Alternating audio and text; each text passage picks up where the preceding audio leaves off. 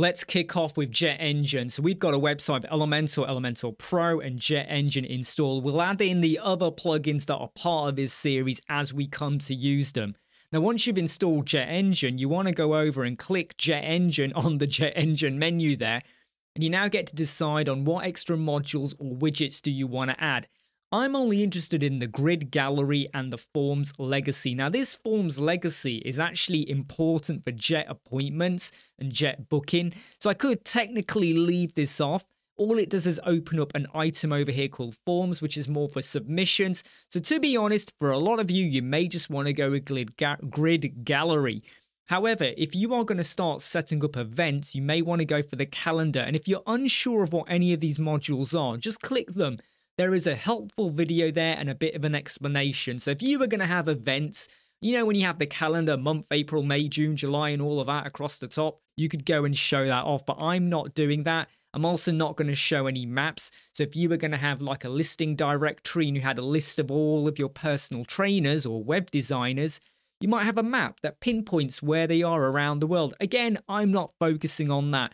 But you can go in and experiment with these to what you want to go for. I am going to be using Elementor Pro for the loop grid, so I'm going to try and blend in the fact that a lot of you probably have got Elementor as well. So we're going to try and get the best out of Crocoblock's Jet plugins and what can we do with Elementor as well, because they kind of go hand in hand in a nice way. On the Performance tab, I've disabled everything except Elementor View because I'm not going to be using a lot of the features inside the block view and I'm not using bricks. And if you do go and do the optimized DOM, you do get a bit of a warning message there. So I am just going to leave it with Elementor View there. I'm going to go to the skins manager. I'm not importing anything there. Shortcode generator, I'm not fussed about that. Macros generator, I'm going to leave that intact. Now the glossaries is actually quite important. This is something that is very similar to what you would be doing with taxonomy, where you create categories almost. But I like the way the glossaries work, and we will explore this later on in a later video or part of this big series when we need to address it. And if we go down to the form settings, if you decide you want to integrate with MailChimp or ActiveCampaign, you can do that. Or you want to go and put in your keys for reCAPTCHA, you can do as well. So from the get-go, the settings for this are quite simple. I've just flown through it. You know, I haven't sat there pondering, well, am I going to go for this or not? It's not that difficult for you to get through. Right, now let's get the most out of what is the point of using JetEngine.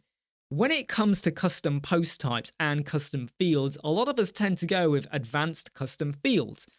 The trouble is though, you got to kind of go to ACF Pro if you want to start using repeater fields and some other elements of that as well. If you want to get all of that in one bundled package, then JetEngine is a definite solution for you. So let's go and create our first custom post type. We're going to go down to post type and it's really simple this. We're going to go and click add new.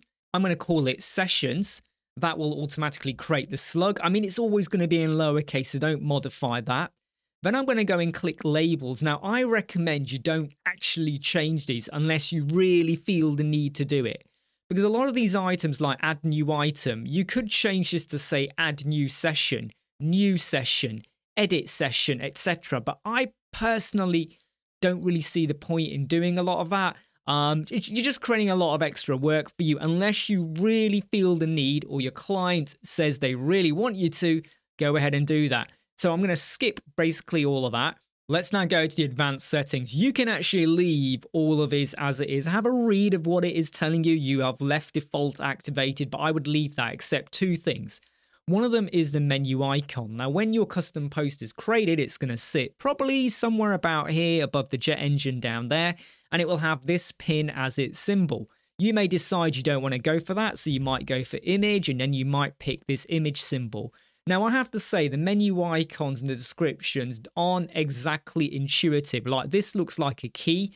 It's actually network. What has that got to do with a network? I don't know. I personally like to just leave them as a post with a pin so I can very quickly see them. I don't often like to have too many different icons, especially if that icon is already being used for something else. But it depends on you and your client. What is important, though, is what we get down here. Title and editor. If you were in a normal WordPress post, by the way, there's your title, there's your editor. On the left or the right hand side, sorry, you will have things like categories, featured images, discussion, and stuff like that. At the moment, we only have title and editor for our custom post type. So I'm going to go over here and I'm going to go and pick featured image. I could also pick comments. I could also pick author. I could also pick excerpt.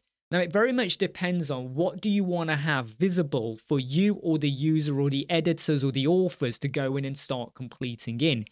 I think you should leave title and thumbnail, so that when you go to the post, you'll have the title block. You will not have the editor, but you will have the item over here to do the featured image. You're probably thinking, by removing the editor, how can we actually add any content, any blurb, any funky words?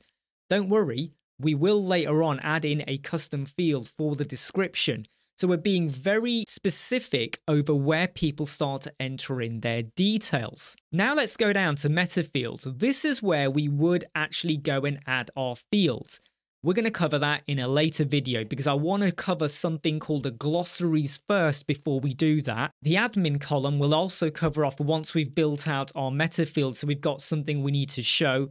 That in a nutshell is the custom post type created. So we've called it sessions. Now I'm going to hit add post type. And down here we now have our custom post type sessions. I said it would be higher up. It's actually down there.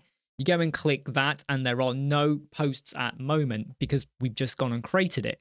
You click add new and there's very little you can do here except go and give a title and go and set the featured image. And we will do that later on once we've added in our custom fields. But in the next video, we're going to cover off glossaries.